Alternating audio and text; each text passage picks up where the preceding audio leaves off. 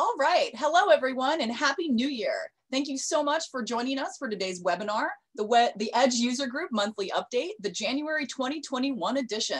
Just a couple of housekeeping items while everybody gets settled. We are using the Zoom webinar platform for today's webinar, so your mics and cameras are disabled by default.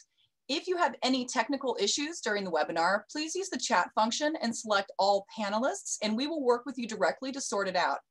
If at any time during the webinar you have questions for our panelists, please use the Q&A function. Please note that we will hold all questions until after the presentation. And with that, I'd like to turn it over to ACRA's Deputy Director, Melanie Gottlieb. Thank you so much, Annetta. Good afternoon. I am Melanie Gottlieb, Deputy Director of ACRA, and I would like to welcome you to our first EDGE User Group of 2021. We know how busy you all are, and so we thank you for joining us.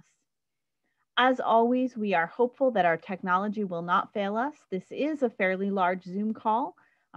People are still filing in, and we at ACRA, like many of you, remain at home at the mercies of our home Wi-Fi. You can go ahead and use the chat freely while on the webinar and speak to each other or pose questions. And as Annetta indicated, we will hold questions until the Q&A section at the end. If your question is for a specific panelist, please indicate which panelist that question is for. I also, as we are still filing in, would like to get a sense of who is joining us today. I'm going to launch a poll to find out who's here. So I'm going to go ahead and launch that poll. And it asks, what segment of the population do you represent? Are you institution-based staff? Are you evaluation service staff? Are you with the government? Or are you with a law firm? And second, asking, is this your first user group? Or are you a repeat user group participant? And we're going to just give that a couple, maybe about 15 more seconds. It looks like most people have gone ahead and answered the poll. And I'm going to go ahead and close it, and I'm going to share the results. And it looks like most of you are institutional staff, so welcome. We hope that you're getting ready for your students to return. And it looks like we are about 50-50 almost in terms of repeat user group members. So thank you for that. And I am now going to introduce Jasmine Saidi Kunert. She is the chair of the IESC, and she is also founder and president and CEO of ACEI. Jasmine? Thank you, Melanie, and hello, everybody, and Happy New Year. It's a pleasure to be with you here again in the beginning of this year for our EDGE User Guide webinars. For those of you who are new to this webinar, I serve as chair of the International Education Standards Council, which is the IESC, and this is the body that oversees the country profiles and the credential advice that you find in the EDGE database. Joining me today on the panel are three of my colleagues who serve on the IESC. We have with us Nancy Katz, who's the Director of the Evaluation Services in Chicago. We have Emily Say, who's also Director of Evaluations at IERF in California. And we also have Robert Watkins from University of Texas, Austin. And on the screen, you will see additional members of our council, but who will not be joining us today, but they may be listening in. But these are the wonderful people that I have the honor and pleasure of working with for the EDGE database. The IESC, for those of you who may not be familiar, is a volunteer assembly of experienced professionals who are familiar with credential evaluations and international admissions.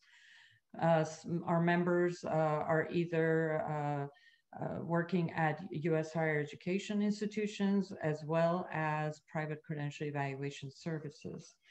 We have each authored country profiles and have been part of several research projects that have culminated in publications that have been sponsored by ACRO and NAFSA.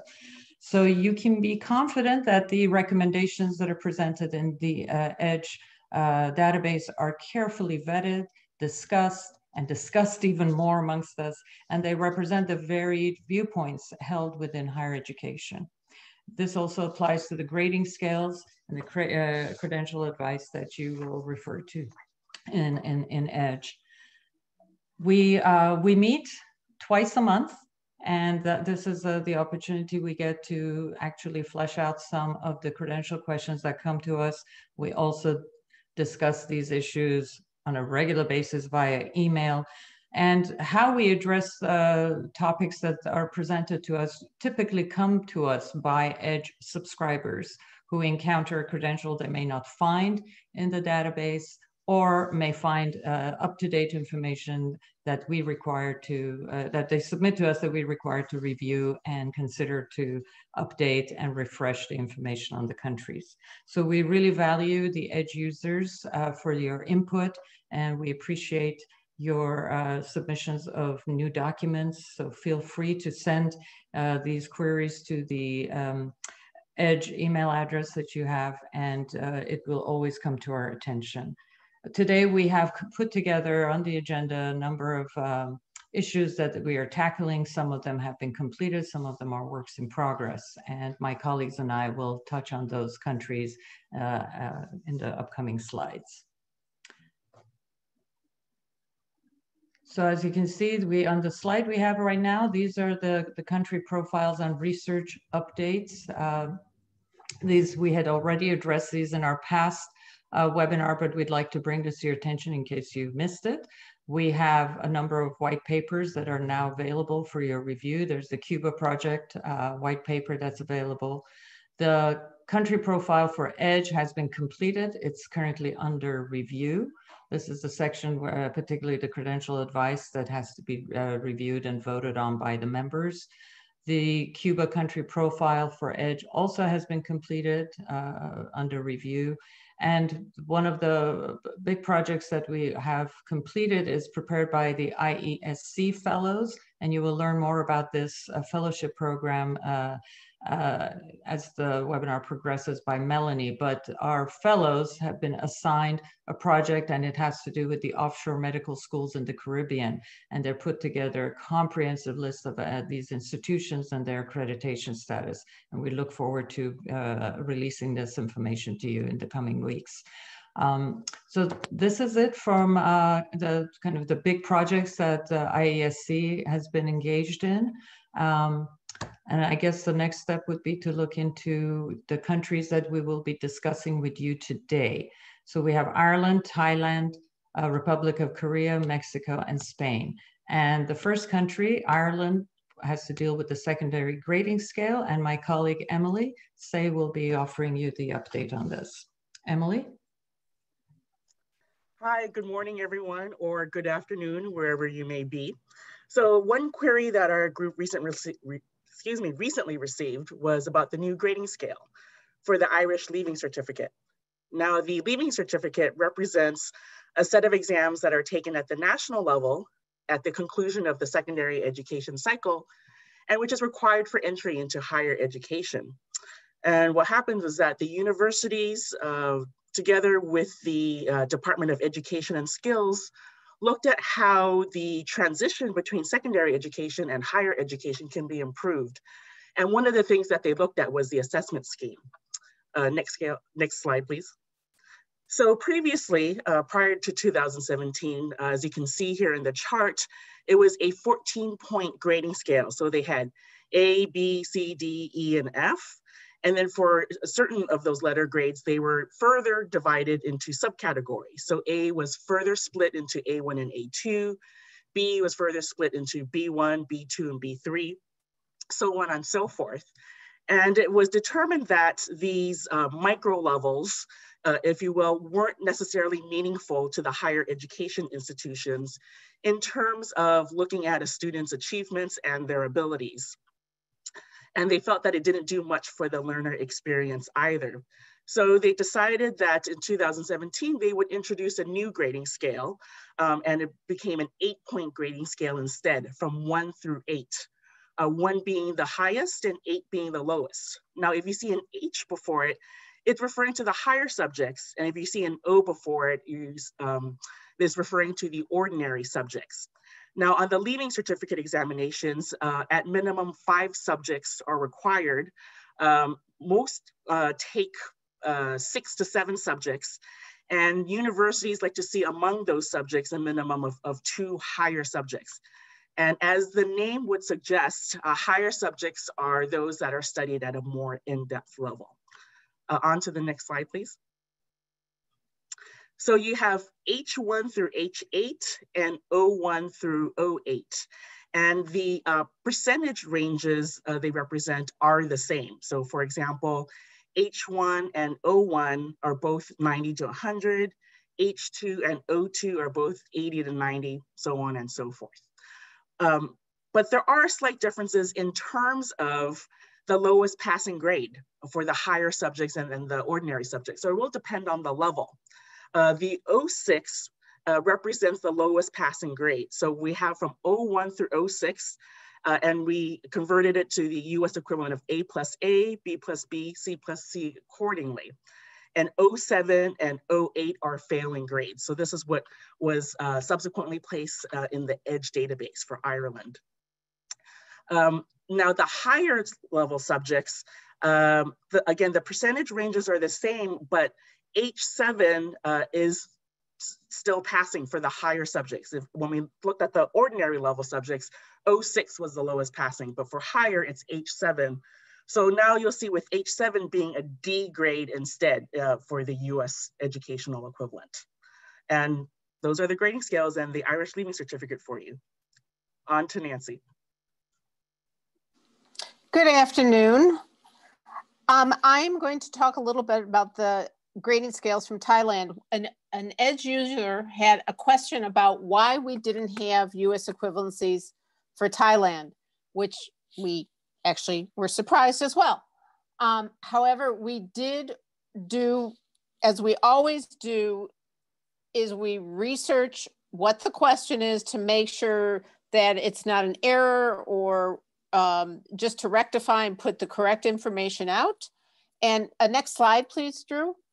And the question was on the secondary school system as well as post-secondary. This slide now has indicated the US equivalency grades.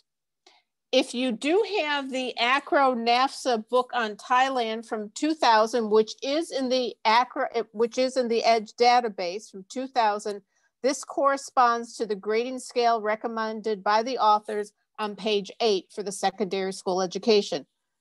Next slide. We also did not have the US equivalency grades for post-secondary education.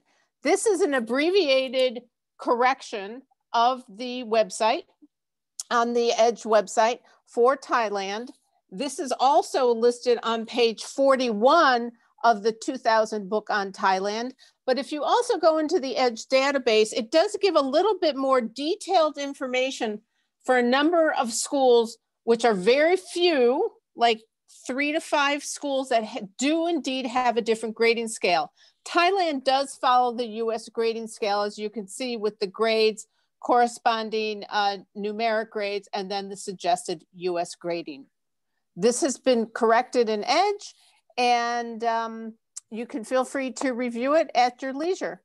I think Nancy, this is Jasmine. Yes. If we could just go back to that slide, I do see a typo, I think, on the Indigenous letter grade. This is just for our audience. It should be correct. After C, D plus D. Correct. I now see I that. just saw this. And the same thing on the US equivalency. Drew, who is our taskmaster and does all these great corrections for us. If you can make sure that you make that correction, that would be great. I will tell you, in the book, it is correct. On page 41, in the book on Thailand from 2000, there are 2 books there for Thailand, 1978 and 2000. 2000 is the most up-to-date book that we have. Next slide and next speaker for South Korea. Yes, thank you, Nancy. This is Robert Watkins. I'm going to chat a bit about the next 2. First, we have Korea. And Drew, if you can go to the next, there you go, thanks. One of the things that's something of a theme today is thank you, EDGE users. And that's really true, because this too was brought to our attention by an EDGE user. The other thing that I think we've mentioned in the past at these user webinars is that EDGE rolled out 15 years ago or so in rather hasty fashion. There was some pressure to get this out there and get it done. At the time, we thought perhaps we could maybe make this really quick by being something of a minimalist on some of the approaches to credentials. That we could say, in the case of Korea, for example, where the first degree at the university is a bachelor's degree, very much like the US educational system, we could just simply have a generic bachelor's entry and that would cover all bases. Well, you guys need more than that. And it makes total sense to have more credentials in there. So when this was brought to our attention, we got on it. It was a surprise, something of a surprise to us that there was no pharmacy degree mentioned by itself in EDGE Korea. And so we quickly added that in there. And as you can see, the description is following 4 years of university study. Then the advice is that it's comparable to a bachelor's degree in the United States. And then we have an author's note. And this is important because those of you that have been doing this for a while would probably look at the credential advice and say, now, wait a minute. Isn't the advice supposed to represent what the equivalency would be, the comparability in the United States? And as we all know, there are no more bachelor's degrees in pharmacy. I must add that there were when I started in the field many, many, many years ago, but there aren't none anymore. Certainly not a practicing first degree in pharmacy that allows for professional practice. And so we had to be careful as we did this, because the practicing degree in pharmacy in the United States now is the PharmD. UT Austin, for example, has a great school of pharmacy with one of the earliest PharmD programs in the country. And so we had to be careful that we couldn't give this the result of first professional degree in pharmacy, even though it is in Korea, because there is no Bachelor of Pharmacy in the United States. There might be some pharmaceutical studies out there, Bachelor of Pharmaceutical Studies or Pharmaceutical Sciences, but there is no B-Pharm anymore. So what we decided was to have the generic response be bachelor's degree, because that's what we wanted you EDGE users to see this as, a bachelor's degree. And then in the note, bring you up to speed on the fact that it actually acts like what you might see today as the PharmD in most US institutions. As you can see, it is an entry-level degree, a first degree, because the high school diploma is what's needed to get in to the program. So now it's in there. And we used as a model for this a similar kind of problem we had in the Philippines, the Bachelor of Physical Therapy. There's still a Bachelor of Physical Therapy in Philippines, but no longer in the United States. So that proved to be something of a precedent and template for us to use for dealing with this one. And now let's move on to, thank you, Mexico. And here, as most of you know, technical education alongside academic education exists all over the world. And particularly in Central and South America, you see technician titles that are available to students to choose as they exit the academic track or move over from the academic track into a technical track, because they're not looking necessarily toward higher education or university education for sure, but rather the employment sector or perhaps some additional higher technical education.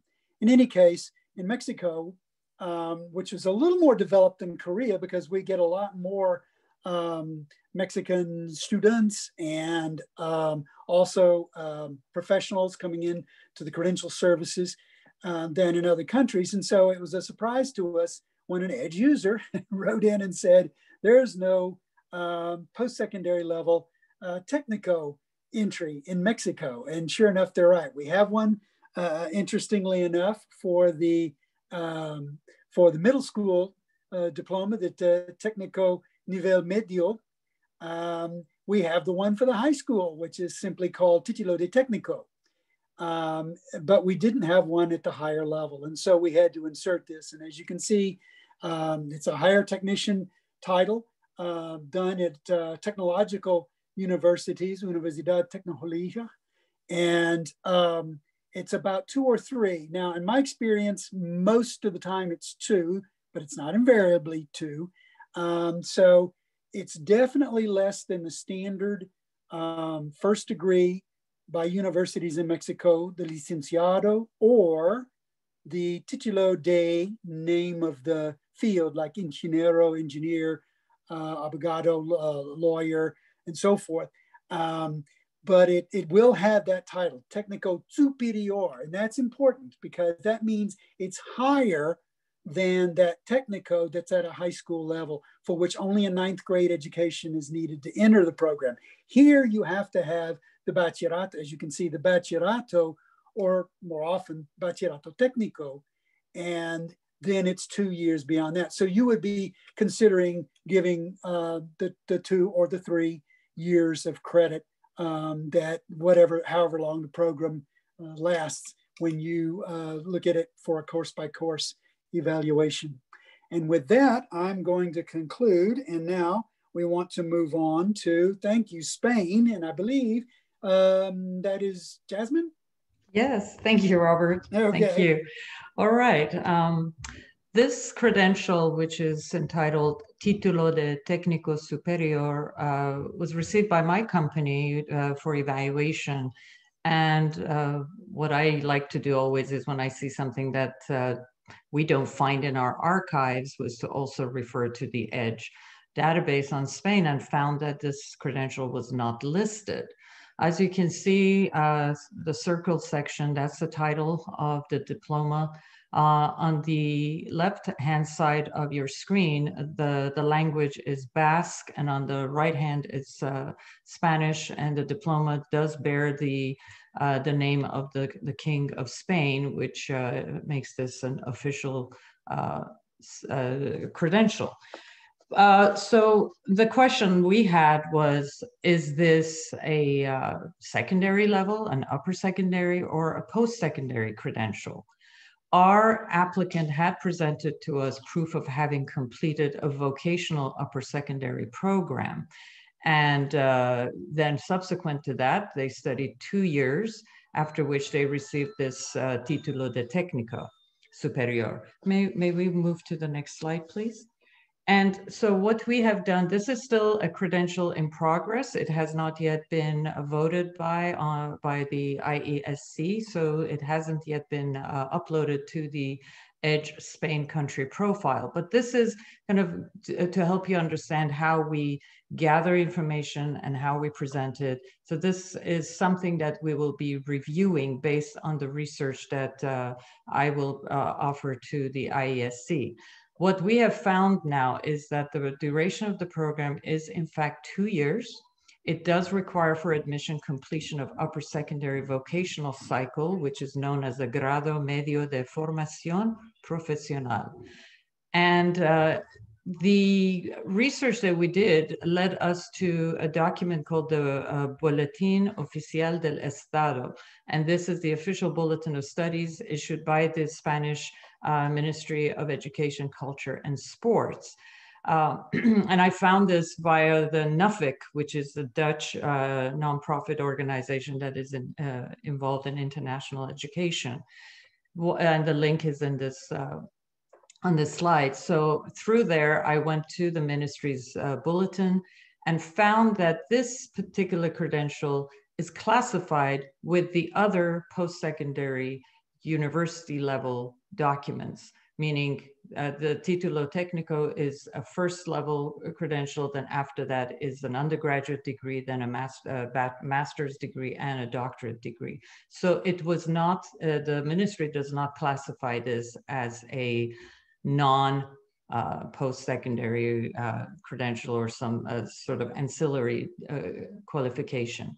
So the recommendation that I'm presenting to the members of the council is to recognize this 2-year program as a 2-year post-secondary with credit to be awarded on a course-by-course basis. But I just wanted to share with you a sample of a document that we've received. We're reviewing, we've done the research, and how we present it to the ISC. So in our next meeting, this is a subject for my colleagues to review and vote on. And once it's approved, then you will find this content uploaded onto the country profile for Spain under credential advice. Thank you. And in addition to adding in those new grading scales and adding in those new credentials, another thing that's been recently added into EDGE is some information on how to use some of the new tools. Last year in July, we did switch over to our new format. It's EDGE 3.0, and there are a bunch of new features. There's a new credential search feature. There are bookmarks that you can use to keep track of substantive updates, meaning updates to credentials or new advice or new grading skills that have gotten added in there. And with those bookmarks, you're notified when you log in of any changes that have happened since the last time you logged in. We put together a series of videos so that you can have a better understanding of how to best use those new features. You can see those here. One of the big ones that people like to reach out and ask about is how to find the recognition status of a particular institution. We've even put together a video to give you some suggestions on best practices there. One of the things that is also new is there's a brand new interface for how you're going to access and log in and make changes and edits to who at your institution or at your evaluation agency or at your law firm, who has access to the information within EDGE. And so we put together kind of a how-to video there as well. You can check out more of that at acro.org/edge/user guide. We've also got some frequently asked questions on another page that you may want to take a look at as well.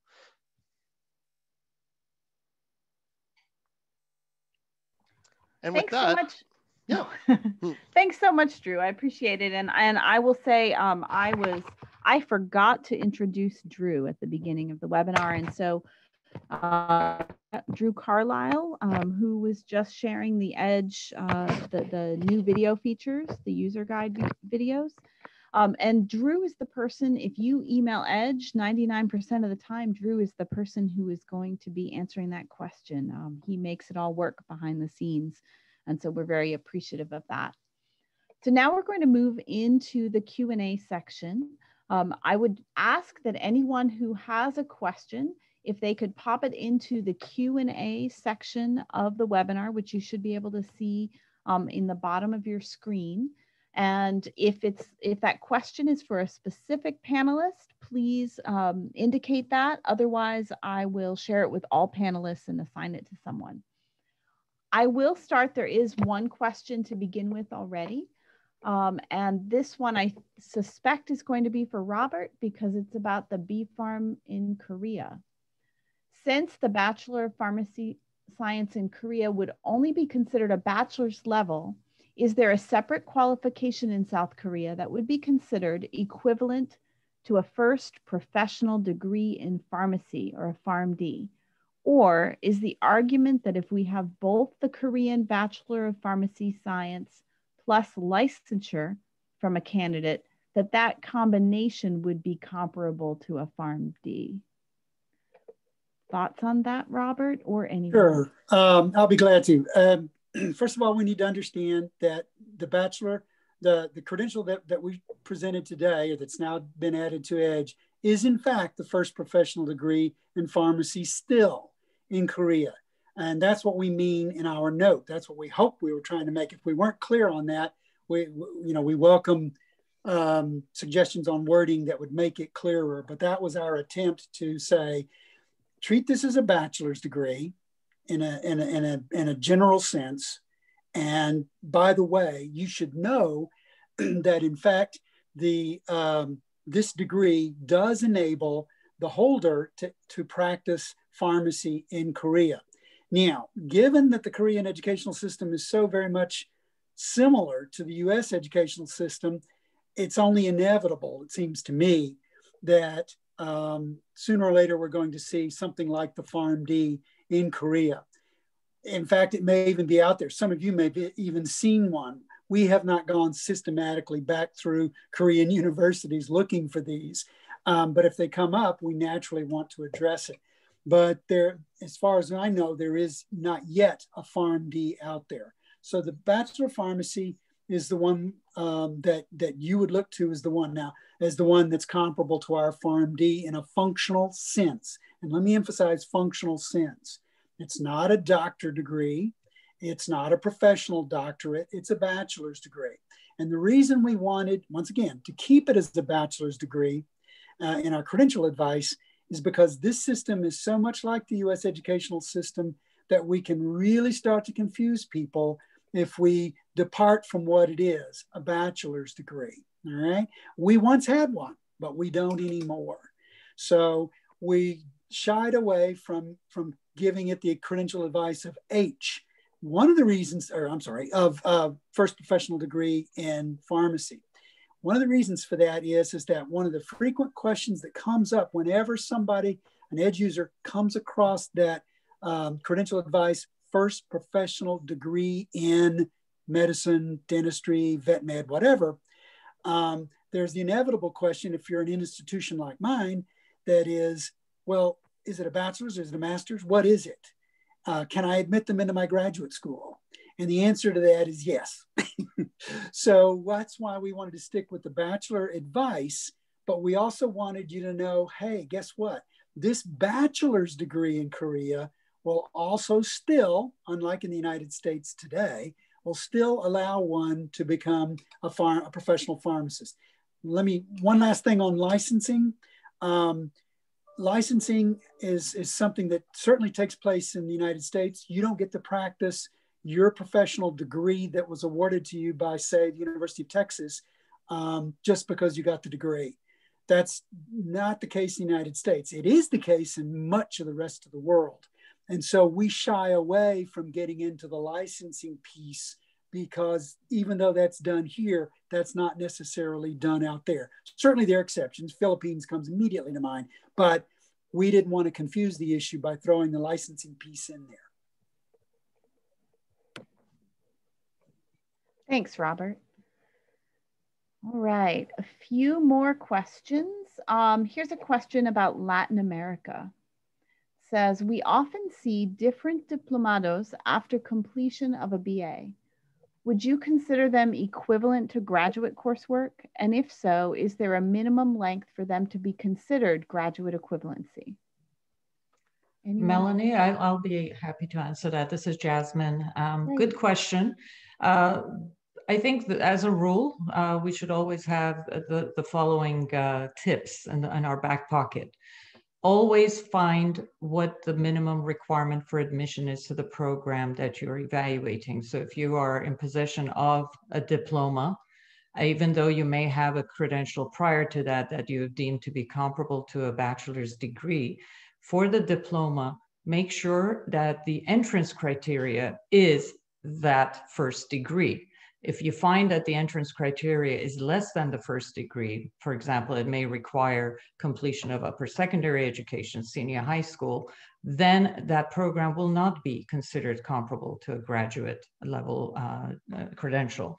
But if it is determined that to be admitted to that diploma program, the individual must have completed the first university degree that is comparable to our first undergraduate university degree of a bachelor, then you can look at that as a graduate program. But the next thing is, does the institution look at this as a program that is advanced above that first level degree? Or is it maybe something that is a continuation, something such as professional development, or it's an enhancement of the undergraduate? If it's a program that they consider that part of it can be applied to their second university degree, that is a master's degree, then you can be certain that you're dealing with something that we will comfortably look at as a graduate level credential. In terms of the number of credits, the next step would be to look at the duration of the program. Is this a short-term program? Does this require at least 3 to 4 months of full-time attendance? Then you can look at that as comparable to a semester system. Look at the credits or the hours of instruction, whether there was lecture or theory, laboratory or practice. That would help you determine the number of credits, but don't arbitrarily look at them as being graduate level, and don't arbitrarily grant credit unless you have those those items, those tips checked on from your list, and then you can comfortably move forward with assessing that. Thanks so much, Jasmine. Here's another question. What are the guidelines for institutions accredited by other ministries, not the education ministry? For example, China and the Air Force Engineering University is accredited by the Ministry of National Defense. Could a bachelor's degree earned by that from this institution be evaluated as another bachelor's earned at a university accredited by the MOE in China? Who would like to take that question? I'll jump on that one. There's no question but that what we're concerned about is recognition by the government, okay? So when we have another ministry other than the Ministry of Education, then that should be sufficient for us. And the reason for that is that depending on what that school specializes in, and often it is very specialized in nature, the ministry where that that field or discipline most often lives or is governed is where it's going to end up residing. For example, the one that's raised here by the questioner, Ministry of Defense. Ministry of Defense, and not just in China, it happens in other countries as well. The Ministry of Defense likes to completely, I don't know how to put this diplomatically, but loves to control completely what's going on at its service academies. The prime exception is, of course, the United States, where our service academies have to meet the accreditation procedures that any academic institution has to follow. But in other countries, that's not the case. The ministry wants to control it because it wants to control the curriculum.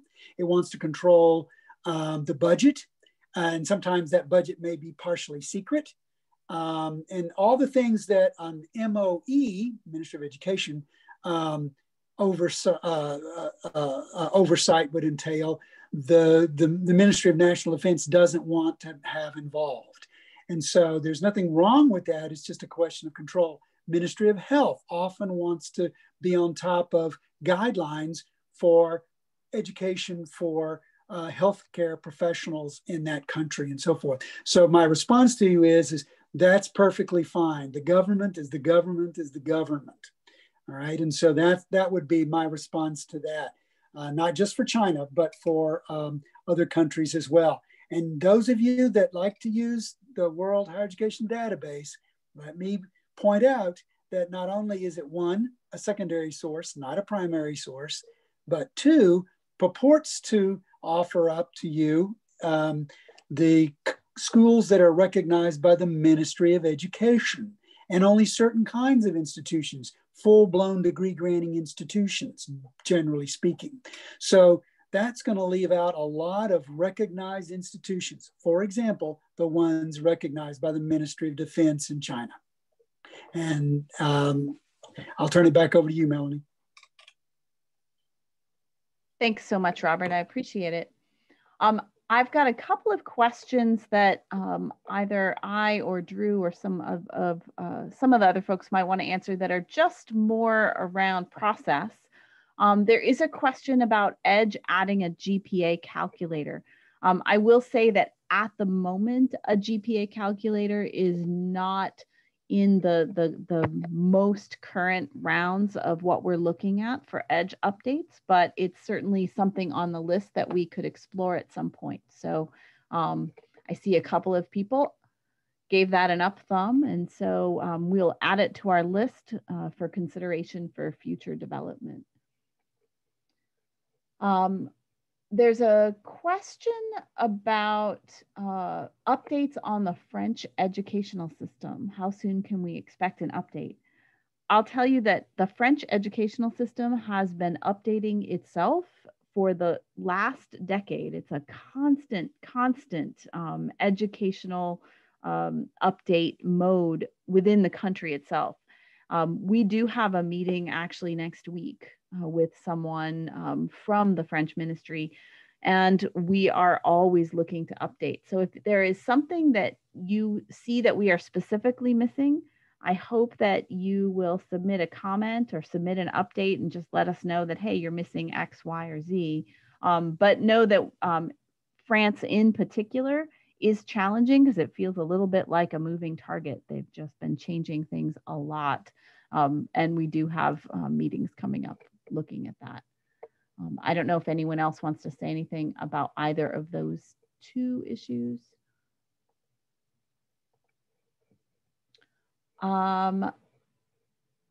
There's also a question that I'm going to punt over to Drew about, are credentials supposed to be listed in chronological order? I noticed under Columbia, for example, the bachelor's degree was listed after the professional degrees.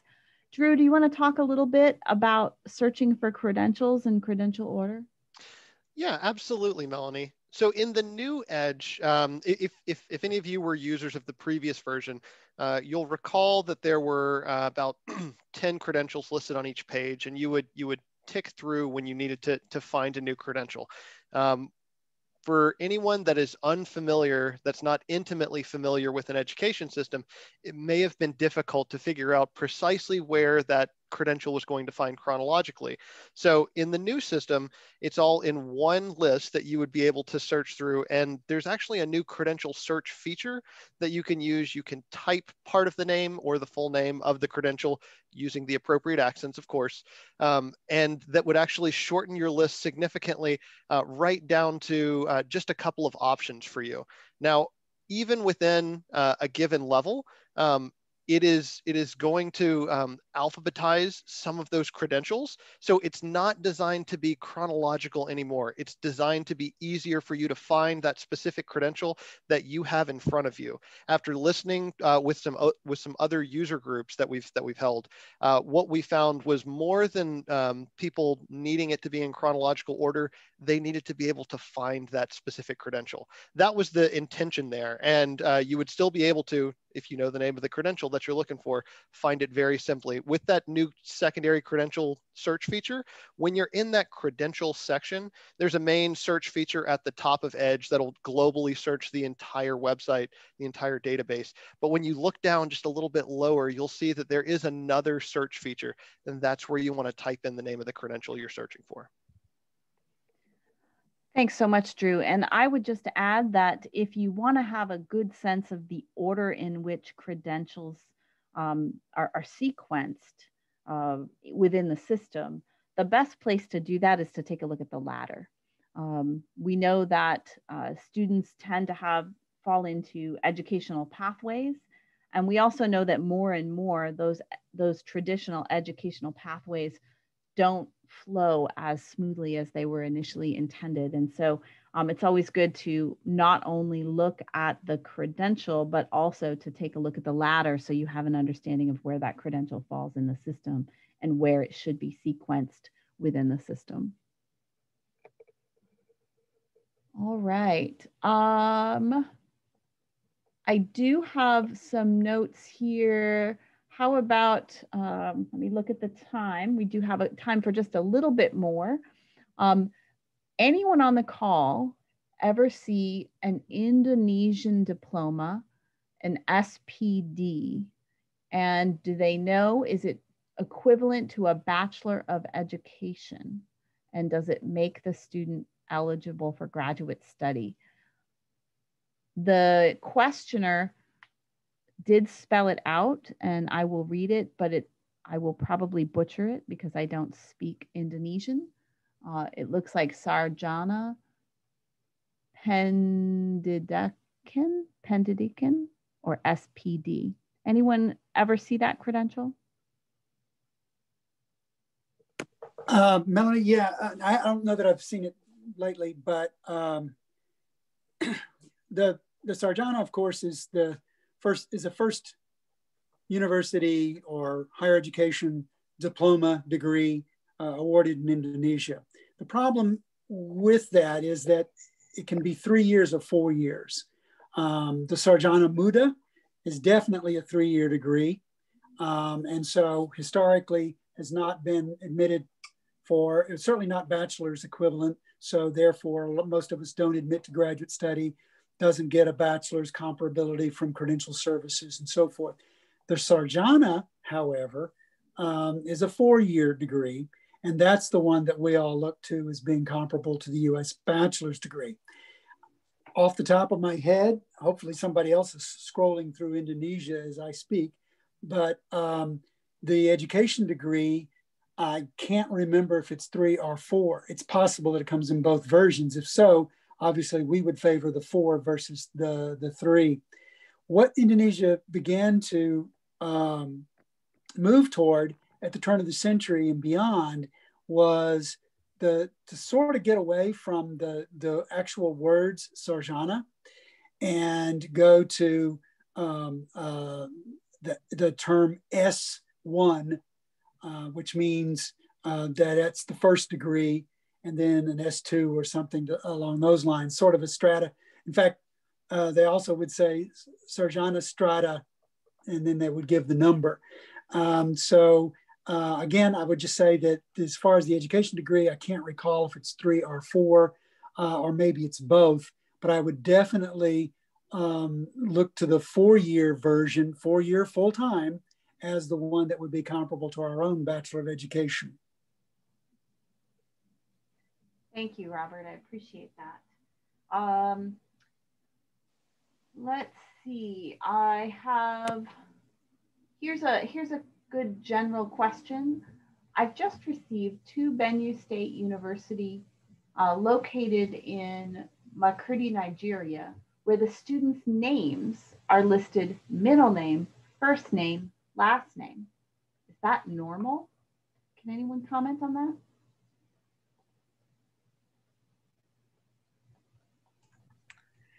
This is Jasmine. These things do happen. I'm not going to, what we end up doing is we do contact the institution to verify, but these sorts of errors sometimes do happen. They're just human errors because some of these systems have not been automated the way we're familiar with them. So if you have the slightest doubt about a credential, your best mode of action is to contact the source institution. At the slightest doubt, contact the source institution for verification. And another resource that is available to everyone within EDGE, on each page, we've included a link where you can join our listserv, the International Activities Listserv. And the folks that are participating on there, it's everyone, it's ACRO employees, it's your colleagues in admissions offices. It's lots of folks that have some background in international education and experience there. And I don't know what y'all find, but I think that there's a lot of desire to be collaborative in this industry. And we use that as a way that you can reach out and connect with your colleagues directly just by sending that one single email. If you're not already signed up for that free listserv, you can find it on any page within EDGE. Scroll down about close to the bottom. It says, join our listserv. That's another place that you might reach out and find that answer that you're looking for. Great, thank you, Drew. We have time for just a little bit more. This is an interesting question. We didn't talk about India really in this particular user group, but there's a question for an India SME. Have we had any updates on how to access the new DigiLocker wallet to access official documents? So I know that that's not something that we have had a ton of experience with yet because it's new, but I'll ask our colleagues if any of them have had experience yet. And it's certainly something that we are paying close attention to here at ACRO. Anyone see anything from the DigiLocker yet? Hi, this is Emily. So I haven't seen anything in terms of direct access into DigiLocker. We've had applicants who access the documents and then forward it to us, but not in terms of direct access on our end. DigiLocker is supposedly taking over for documents in India in terms of the National Academic Depository. But the truth of the matter is that we're still seeing electronic transcripts come through third-party providers such as TrueCopy and Worldwide Transcripts, if you will. I did reach out to DigiLocker and I did receive a response that currently it's only available for users in India, but I don't know if they misunderstood my question and they meant students located within India versus outside of India. So I did try to follow up and clarify. I haven't received a response. If anyone either on the panel or within the audience has more information to offer, that would be wonderful. But in relation to that, I also want to add that TICEP, which is a professional organization for international credential evaluation professionals and is often a collaborator with ACRO, they are hosting a digital docs provider fair in March. So you have groups like Digitary, Worldwide Transcripts, and TrueCopy that I mentioned from India, who will be presenting at the fair. So they'll give live demos on how to access their electronic platforms.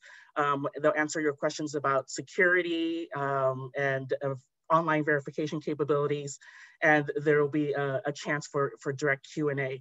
So if you're interested in that, and this will be for electronic student record providers from around the world, the registration site will be available shortly in February, in a couple weeks' time. So do watch out for that space on the TICEP website.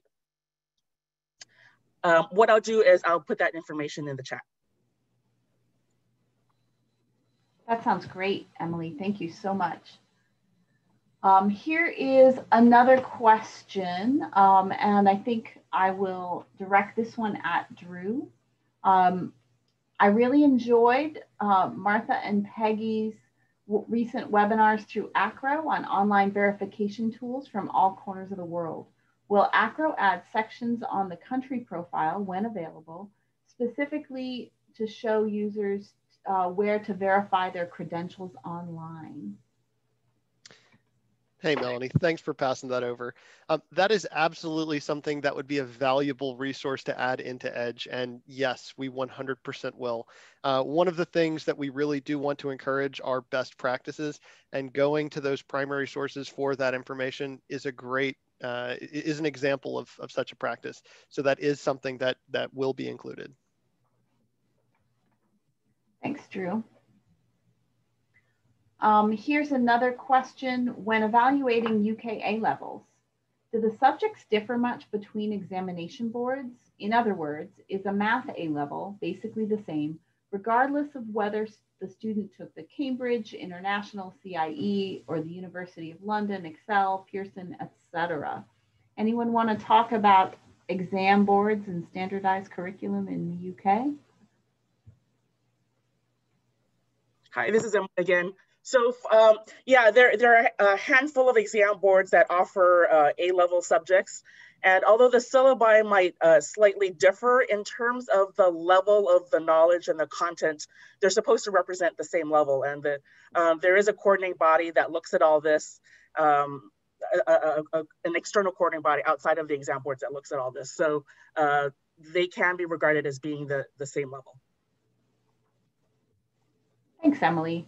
Appreciate it. And I will just say that this is something that ACRO is getting ready to, in the next month-ish, to release a new set of online self-paced courses. And one of the courses that we are talking about are external courses or systems that work with external exam boards. And that is absolutely one of them. And that is one of the things that make systems that use external exam boards a little bit easier, in that the curriculum is standardized, and in general, you're not going to see a whole lot of difference. They're really looking at base level competencies as opposed to highly different curriculum. And I think we have time for one more question. We do have to end right on time today. And I do have, and maybe this is a good one to end on.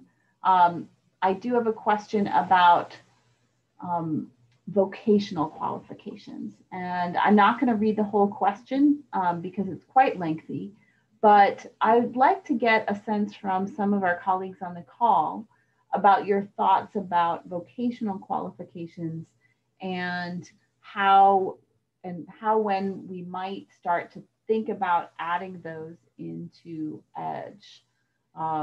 Specifically, this user is asking about German vocational qualifications, but I know it's a challenge that we talk about quite a lot. And I wonder if any of my colleagues on the IESC would like to comment on the vocational qualification question.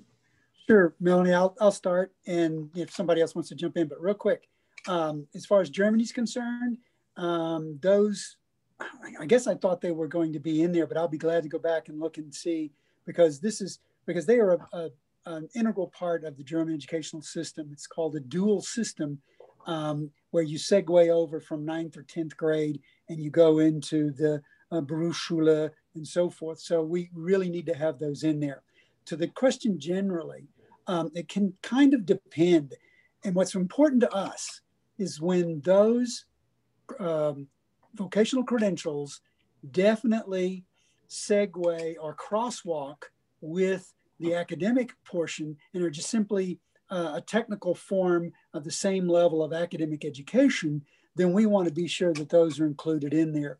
What we don't want to include, at least for the moment, would be those that are professional training, which tend to be purely for professional development for a job and so forth, and have no academic standing. They're not done under academic auspices. They're not controlled by Ministry of Education and others. This is where we might be more worried about a non-education ministry being in charge, such as one for skills training and development, because it's nothing wrong. I mean, it's still a ministry, but what's important here is what kind of training is it and what is it meant to do in country?